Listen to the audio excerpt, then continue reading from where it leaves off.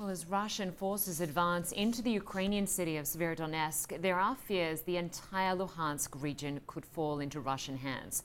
Well, I want to speak to someone front and center of Ukraine's defense strategy. Yuriy is a top advisor to Ukraine's defense minister who is in the west of Ukraine right now. Thanks so much for joining us. Thank you for inviting me. So you know more about what's happening on the battlefield than most. Can you talk to us about the battle for Severodonetsk? It seems to be the epicenter of the fighting in the Donbass region right now, the last major Ukrainian stronghold. Does Russia have the upper hand here?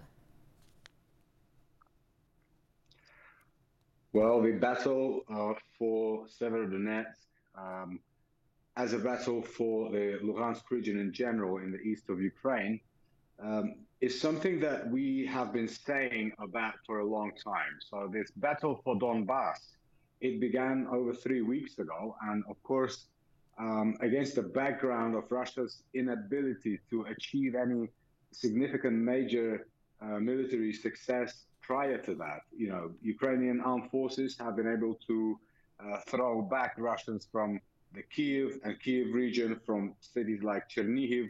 Most recently, Ukrainian armed forces have had success in and around the second largest city of Ukraine, Kharkiv. So, of course, being unable to do anything in those parts and achieve their military goals, Russians have thrown everything they have on Donbass. And at the moment, the fighting there is very severe and intense. As our president, Mr. Zelensky, said some days ago, that on some days, the casualties that Ukrainian army is sustaining reach up to 100 soldiers and 400 wounded. And these are staggering figures, of course, and they cannot be explained. But what we can state with certainty is that Russians are using every single type of heavy weaponry they have to gain the upper hand, like you said. They are throwing countless air bombs. They are throwing missiles.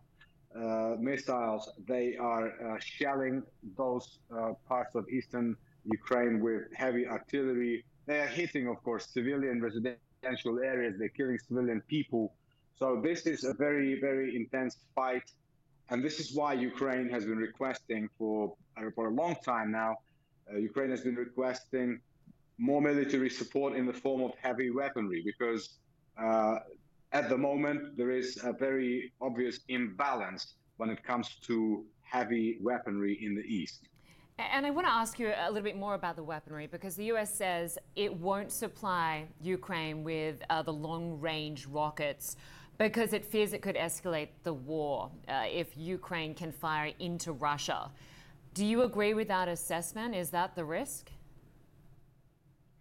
Well, look, first of all, I would like to thank, on behalf of Ukrainian Ministry of Defense, on behalf of Ukrainian people, I would like to thank the American people, the American administration, for the support that we have been receiving from the very beginning of this aggression against Ukraine.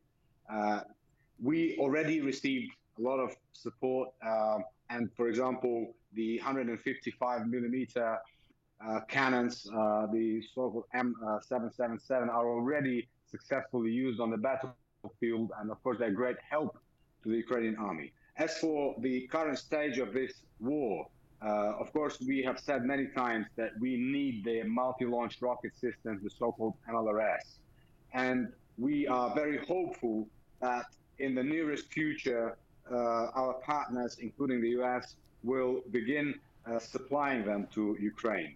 And I can assure you that Ukraine has no intention to use them other than for defense of our territories and for the deoccupation of our territories. We are a peaceful nation.